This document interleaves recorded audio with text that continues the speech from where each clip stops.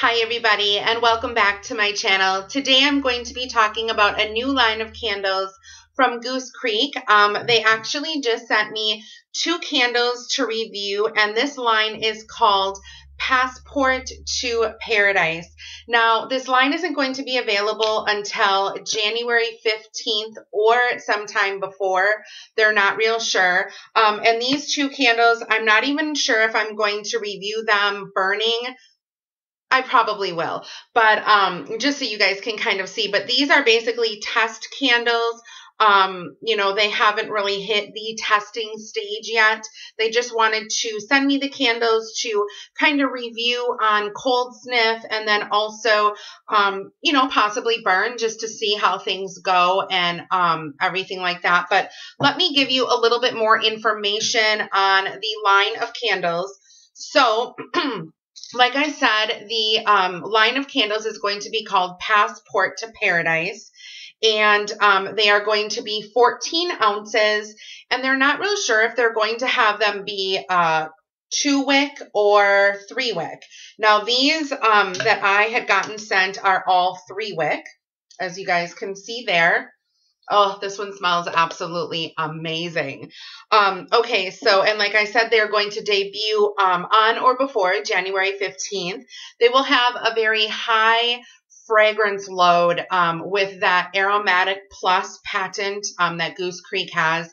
And if you guys look back on some of my reviews, my Toasty Pumpkin Toddy also had that. And I have had nothing but excellent luck with the Aromatic Plus fragrance. It seems like they overload it on fragrance and it just literally fills the air and is so super strong.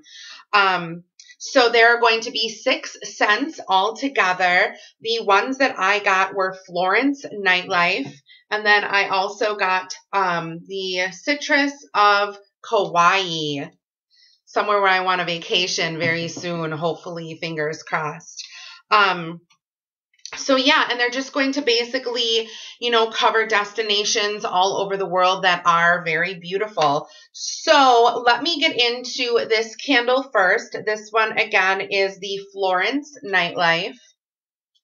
And I don't know if my camera is going to want to focus or not, but that is what that one looks like. And let me just read the description for you guys. I do have the description on this candle, but I do not on the other one, but I can just let you guys know what I smell. So this one is take a romantic ride in a gondola and experience the history of Florence. Enjoy notes of sweet Italian wine, black raspberry, and white woods.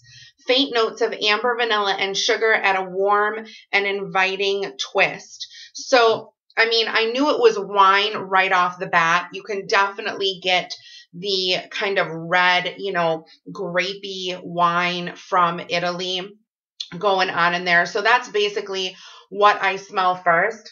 It is extremely juicy, almost to the point where you can taste it. It's not effervescent though.